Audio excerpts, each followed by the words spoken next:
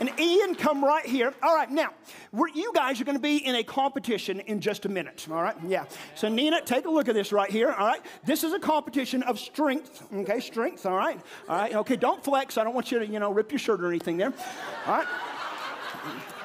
Of strength and speed. And so in a moment, I'm going to give each of you a piece of paper, and I'm going to have you tear that piece of paper into as many little bitty pieces as you can. And you can just let the pieces fall on the ground, and that's okay. And then at the end, we're going to see who tore up the most pieces, and whoever did is going to win. Okay, Nina, do you think you can beat Ian? Oh, she's confident. Look at that. Now, Ian, by the look on his face, I can tell he's a little scared, but I've got to give you a couple of rules here, okay? Rule number one is you cannot use your teeth, okay? So no biting the paper, nothing like that, okay? Rule number two is you cannot pull out that big old manly pocket knife. Nina, you have to leave your knife alone, okay? No big old manly knife, okay? And so I'm going to give each of you a piece of paper, all right? And yours says God and yours says world. And when I say go, I just want you to tear it into as many little bitty pieces as you can. Here we go. Ready? On your mark, get set, go, and just tear it in many little pieces. Yeah, just tear it. Just rip it. Yeah, keep going. All right, keep going. All right, here we go. 5, 4, 3, 2, 1, and stop. Okay, that's great. Now, Nina, you did exactly what I asked you to do. Look at all these pieces right here. You did a fantastic job. All right, great. Now, Ian, give me your... Did you bite it? No. You tore a little edge off. Okay, now, Nina, this is what I want you to know. This is actually an unfair competition. It really is. Because you had a piece of regular paper, and Ian had a piece of, well, it's called unterrible paper. I'm actually impressed he got a little nick out of the side. But the point is this. In your life, if you live for all the things of this world, at the end of life, you're going to be left with this.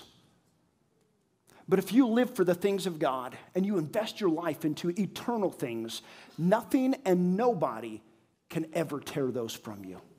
And I want you to know the life that you've always wanted, it's only found in a right relationship with God through Jesus Christ, and you will never regret surrendering everything to Him.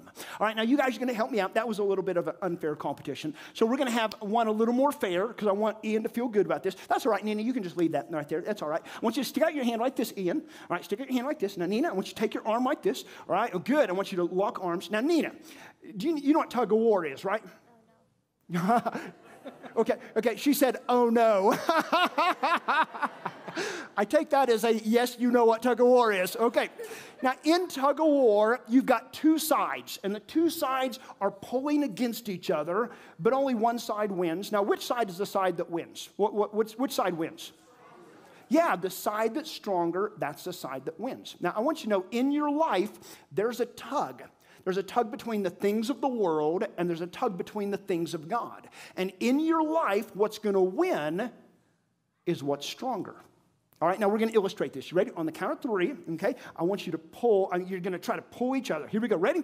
On your mark. 1, 2. Okay, we're not really going to do this because Ian, she would throw you over into those banisters right there. We don't want to see that. All right, give them a hand for helping me. You guys can have a seat. Nina, you can have it. You did fantastic. Good job, Nina. All right, now, in your life, what's going to win in this tug? It's what's stronger in your life. Now, I want you to pretend for a second that I have 2 dogs. And these 2 dogs in my backyard, let's just pretend they don't like each other, and so they're always fighting. And let's say I leave town to go somewhere like Colorado Springs, and I go to my neighbor and I say, I want you to feed my dogs. But he doesn't know that I have 2 dogs, so when he goes over, he only sees 1 dog.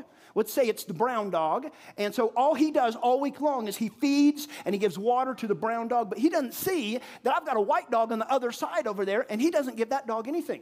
Now, let's say I get home and those 2 dogs get in the backyard and they start fighting. Who's going to win? Yeah, the brown dog. Why? Because he's stronger. And the reason he's stronger is because he's the one who is fed. And in your life, in this tug between the things of the world and the things of God, what's going to win is what's going to be stronger. What's going to be stronger is the one you feed. And so this morning, before we go any further, I want you to take a look at your life. In fact, I want you to close your eyes real quick. And with your eyes closed, I want you to think about your life. What really matters to you? I mean, what are you living for? Because you'll find a lot of the things we live for, and I'm not saying these are bad things, but, you know, a better job, more money, bigger house, stuff. These things don't last. What are you living for that's going to go to eternity with you? And if you were to stand before God right now and give an account for your life, what would there be to show that you ever even lived?